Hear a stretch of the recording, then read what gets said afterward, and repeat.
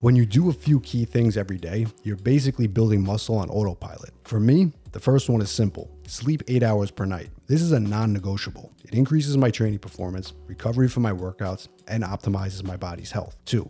Consume 250 grams of protein daily. High protein diets build and maintain more muscle tissue. This amount also makes me less likely to want to put low quality fuel in my gas tank. 3. Hit my calorie goal for the day. Regardless if I'm gaining muscle or burning fat, I have a calorie target to hit that day. Like sleep, this is a non-negotiable. 4. Complete my step count. For me, 10,000 steps daily, year round. Occasionally, I increase that in a fat loss phase. In a world filled with distractions and constant time constraints, you don't have to do endless hours of traditional cardio, but you do have to move, get those steps in. 5. The most obvious, but not always the most well understood. Train with a high level of effort. Exercise is about moving. Training is about creating a stimulus for growth. If you want to build muscle, do the latter.